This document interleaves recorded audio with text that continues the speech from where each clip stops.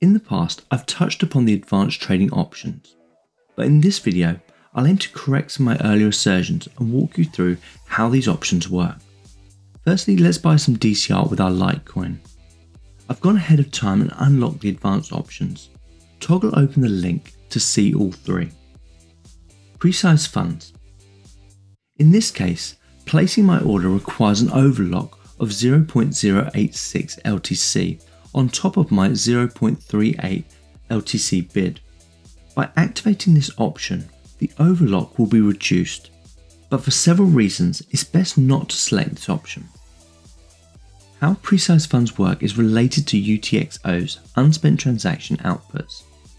Balances on UTXO-based blockchains such as Decred, Litecoin and Bitcoin are the result of summing up all the UTXOs, and it's also worth knowing that each UTXO is an arbitrary amount. For instance, whenever you spend coins on-chain, you're really spending some combination of those UTXOs and creating a change output or a new UTXO, with the difference less the transaction fee. An example of this, if the price of something is £15, and to make that payment you pay with two £10 notes, the change of a £5 note is your new UTXO. When you make a trade with an atomic swap, you're spending coins or UTXOs to a smart contract and locking the entire value of those outputs until the trade completes. Imagine you only have a large UTXO. In this instance, the entire amount is locked until the swap completes. After this, the change comes back. The precise funds option in reality creates two transactions behind the scenes. The first transaction spends the large UTXO, splitting it into two outputs. The first is an output UTXO with the exact amount needed for the trade, and the second UTXO is the change of whatever is left over. The second transaction then spends the output with the exact amount required for the atomic swap contract. Since the first is a regular transaction, you immediately have the change available to spend.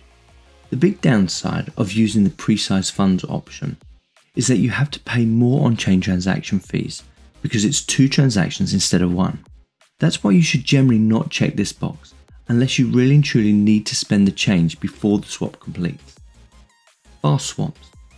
For this option, we need to remember that atomic swaps have two parts to the settlement process: the initial swap and the redemption. The fast swap option deals with the initial swap, in this case buying DCR, which requires LTC fees. The default amount of LTC is 1 Litoshi per virtual byte, or the smallest unit. In times of congestion, you might need to increase the amount to 2 Litoshis per byte. Recently on the Litecoin blockchain, I had a transaction that got stuck for over 2 hours. By moving this fee up on a consecutive trade, the transaction completed with no delays.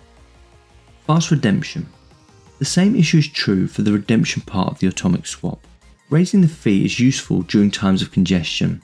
In this case, there is no need to raise the rate because the DCR blockchain is not congested, but we'll need to look at this in the next trade when we buy some Litecoin. With fast swap activated, we'll settle the order. On the Litecoin chain, this increase in fees is still only a fraction of a penny.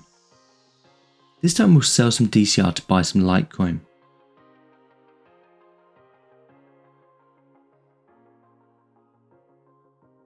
You'll notice the fast swap is priced in DCR and the fast redemption is priced in LTC.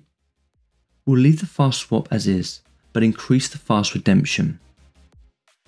Deciding on whether you need to use the fast swap and fast redemption will depend on if the blockchains you're using are congested or not. To find out this information, consult the relevant block explorers.